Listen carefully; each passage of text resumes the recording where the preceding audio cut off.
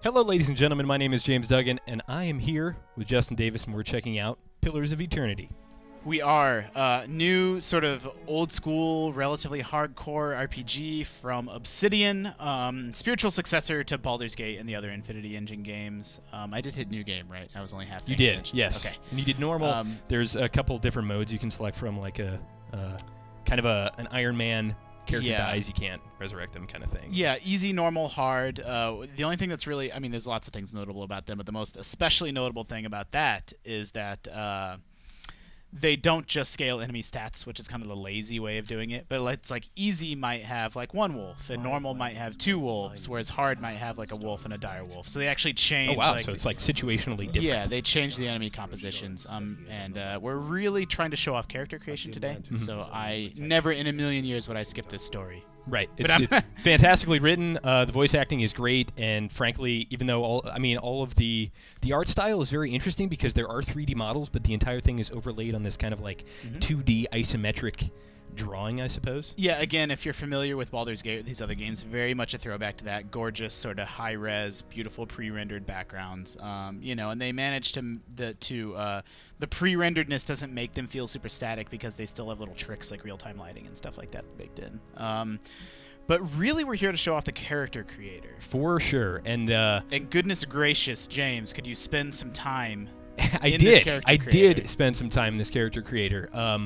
The backstory of each and every option up there, like race, class, attributes, culture, appearance, voice, not so much voice, but everything else, it is super in-depth. One of the things that I like most about this, actually, is they give you these little mouse-overs. I was just about to point to that. They're so fantastic. And even when it's not necessarily the context. Man or woman? Sorry. The what? Man or woman?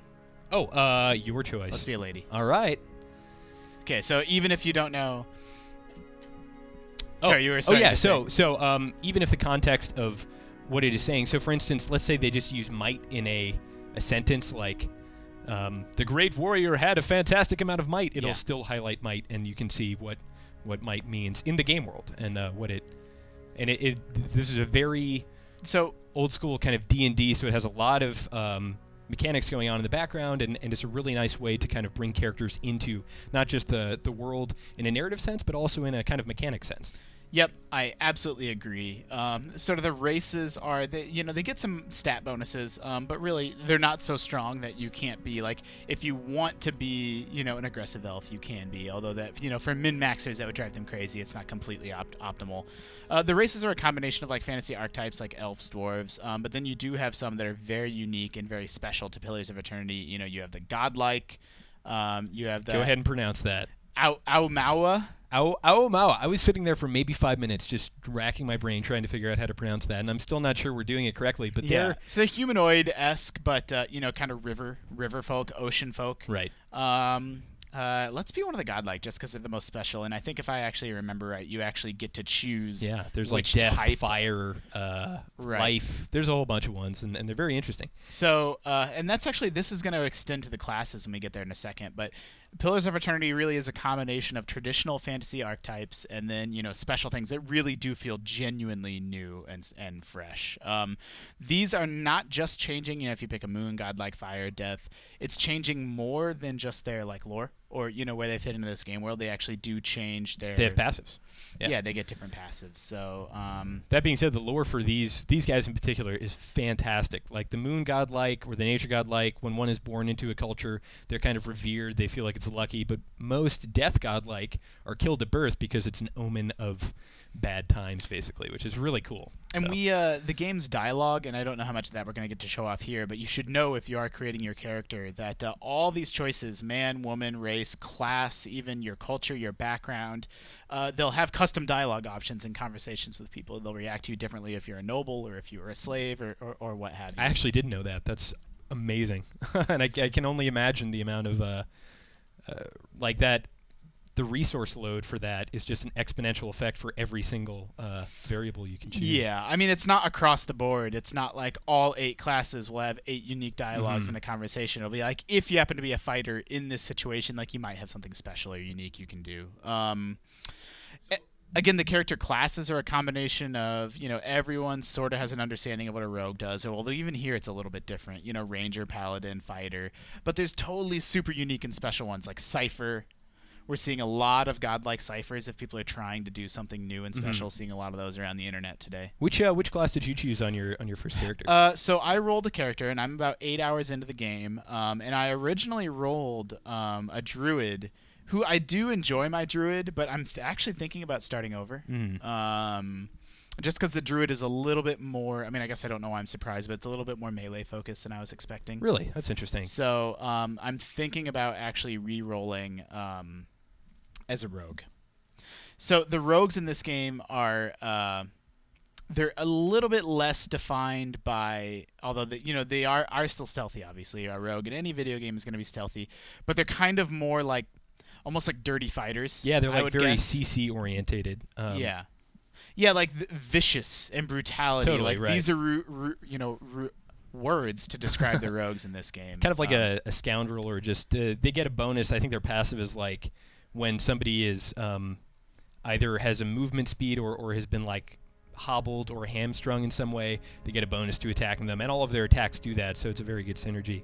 The one class I did want to point out that just completely blew my mind was actually the Chanter. Yeah, the Chanters are really which rad, is too. so cool, and basically the idea is that they're reciting kind of these ancient hymns almost, and if you actually hit next, the moves you choose are sentences, and so you have to say a couple of these sentences and build up kind of your argument, so to speak, and then you were able to cash it in with some super sweet effect, like and so you choose. I'm choosing 2 of these, and so it's like you're almost like building a song right on the fly. Their closest analog is probably a bard in other games because they're kind of a buffing debuffing class, but that's not really. They're wholly unique. Like, I've never seen or played anything exactly like a Chanter.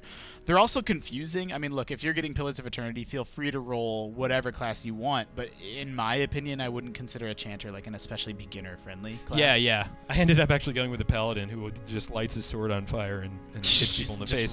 Totally fine. I'm cool with that. Yeah.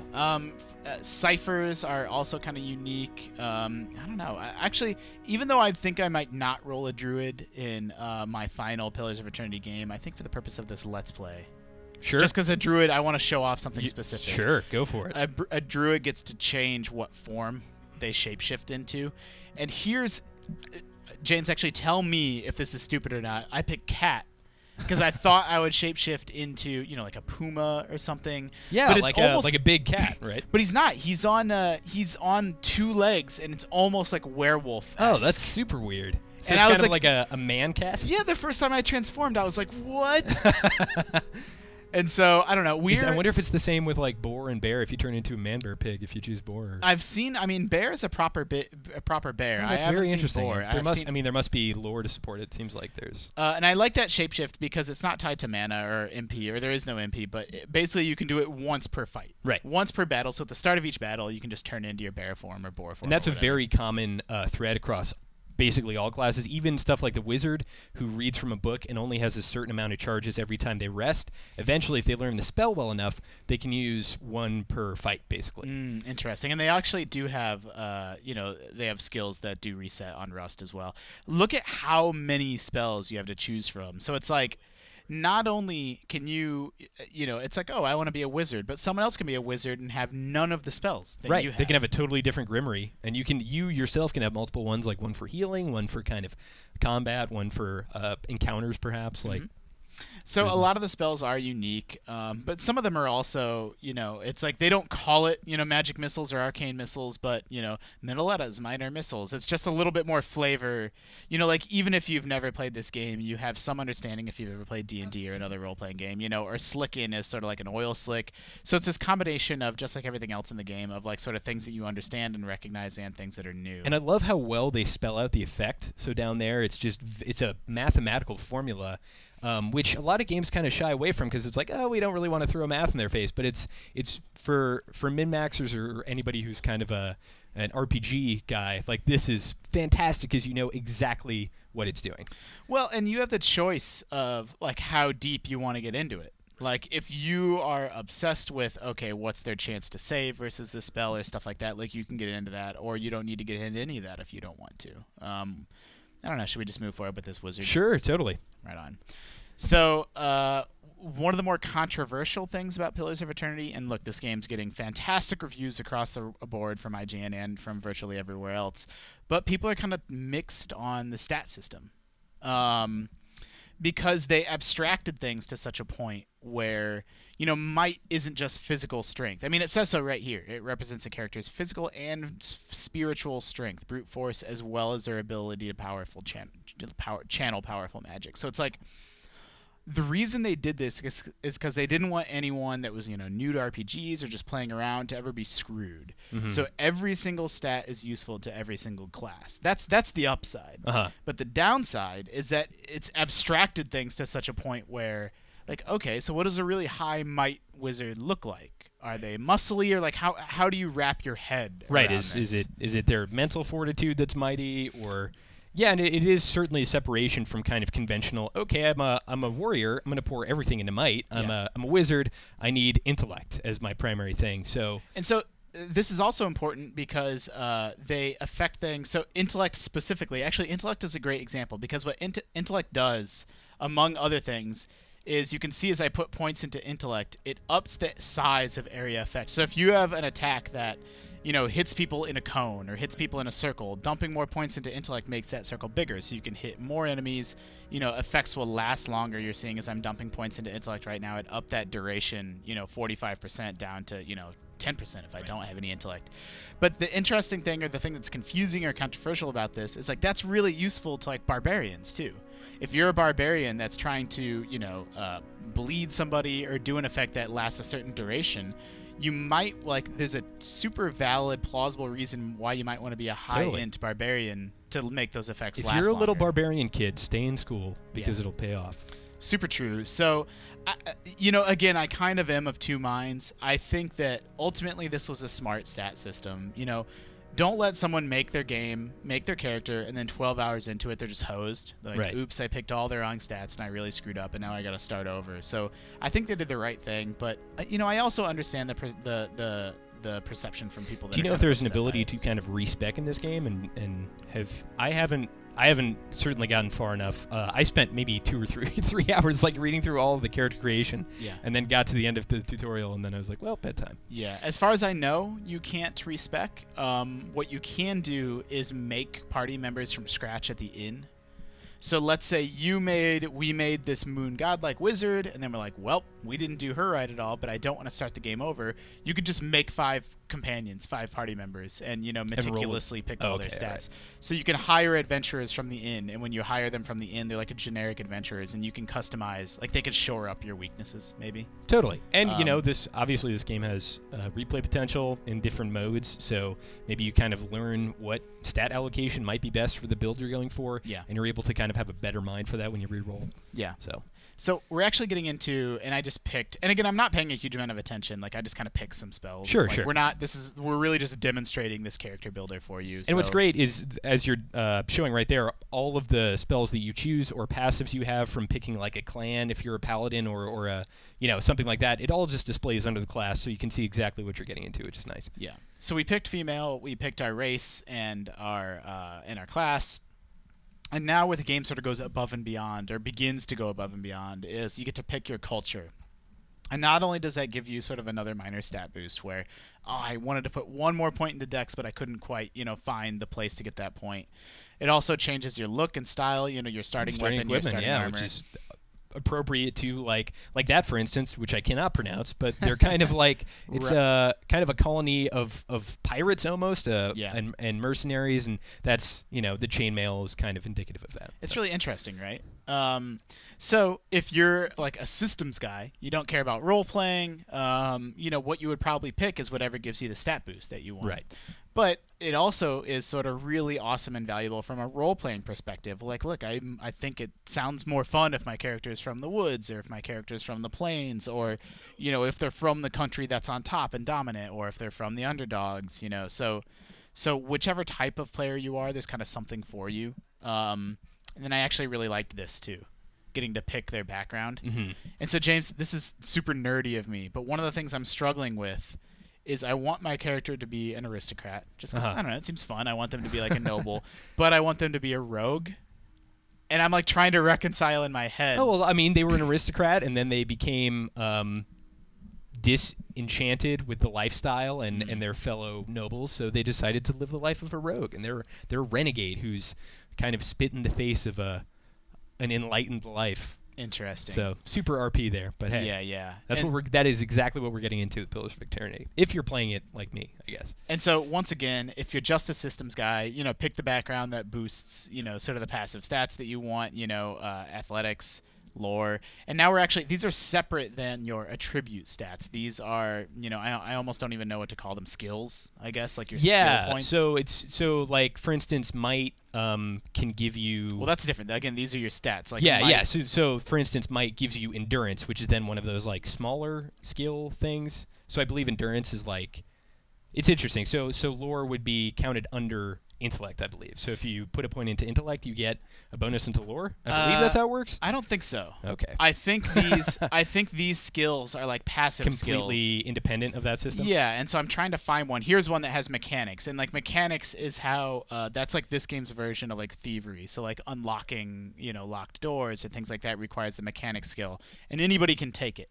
And so they've sort of divorced that, okay, I need to have a rogue to unlock doors or get into locked chests. Instead, you could just dump all your points of mechanics into, a wizard, and they could be your guy in your party that does that. And lore is often used in conversation. So it's like if you have a high lore, the RP sort of answer is that you know more about the world. As well as using scrolls, I believe, right? That's true. So there is actually a combat use in there for sure. So let's make her an aristocrat. I don't know. Do you care what she looks like? Aesthetics? Not really. No? I think she's pretty awesome. She's actually very pretty. Well, she is a moon goddess, so. Yeah, we did a good job. It's actually kind of interesting that we picked this godlike because, not that it super matters, but we're not going to have as much of an opportunity to sort of show off, the head and hair and body options. Or any helmets, because they cannot wear helmets. That's true. They can't wear helmets. Their heads are all godlike. They just don't fit. And actually, this is another reasonable point. There's not a huge number of portraits. Yeah, so I was a little bit, not miffed, but I question why they did this because there's so many customization options with kind of not just the culture of your character, but the demeanor, and you kind of, as you're building up, you kind of have a picture in your head of what this character looks like. And they're like, well, here's 66, which sounds like a lot, but as scrolling through, but it's 66 see, like, for men and women, right, and for all the races, for all the races, godlikes, all the different. So it's if you rolled like a dwarf dwarf godlike or whatever, like you're kind of hosed. Like totally. there just aren't portraits that fit every single race and class. It'd be cool if you could upload your own. I think you can. Oh, really? Yeah, well, it's not like built into. There's not like an upload button here, but I think there's like a folder you can dump them into in your computer, awesome. as long as you know like what the dimensions are. Oops, can I go back? I want to go back. I didn't mean to pick that portrait. Here we go. But like you do have some flexibility. Like I rolled an elf the first time, and like technically these are the only elf portraits. I didn't like any of them, so I went back and picked this chick, who like can't see her ears, so who knows? Like this is technically a human portrait, but it's like that she passes as an elf. Sure. And so like that's. But if you are a godlike, then you have even fewer options. Like you're kind of stuck with this. Yeah, that's even though that's not the even death godlike. Yeah, is there even a moon? I guess that's kind of a moon. Yes. Oh, there we go. There's the voice. I like that there's different voices. For sure. They're not race specific though. No, but I do think like even though my character isn't a mystic, isn't a caster, like I listened to all these, you can click on these and hear different voice samples, and I think I ended up picking the mystic just because I liked the way it sounded. Yeah, her personality. I've got this. That's fair enough. What else do we need to talk about? I think that pretty much wraps it up. Yeah, I believe we did. That's all. Let's go through the whole thing again. Let's just start over. Yeah, I mean a huge amount of flexibility in this class. It's kind of overwhelming. Well, it's one of those things where like if you want to spend 2 hours in here, reading every single element of the lore, which type of elf do you want to be? You can do which that. have different passives as well. Yeah, exactly. So it's like that's an option that's available to you. Or if you're just like, yo, I know I want to be a melee guy. I know I want to bash things over the head. I didn't necessarily want to sit there for 2 hours and scroll through all this stuff, but I did just because it was so engaging. And I was like, wow, look at this. Like the lore starts, like that combination of Pillars of Eternity is all about this combination of, lore and gameplay and how they intermesh with each other, role-playing and gameplay. And that bleeds all the way through, even to the stats screen. It's like perception means something in this world. It's not just a stat to like dump some points into. Totally. Super digging the game. By the time you see this, the IGN review will probably be up, but it's not a secret that the game's great. You should definitely go out and buy it. Yeah, check it out, especially if this is your thing and you're kind of a old Baldur's Gate guy, or just a big D&D guy. Yep. It certainly caters to that audience, and it's extremely deep, but extremely engaging. And even if you don't want to get super deep into all the mechanics, you can kind of just breeze through some of the stuff and pick a rough idea of what you want and go for it. Woot! That's a good note to end on. All right, well, I'm James Duggan. I am Justin Davis. Thank you for checking out Pillars of Eternity. For all things Pillars of Eternity, including our review, which hopefully is out at this point, keep it right here at IGN.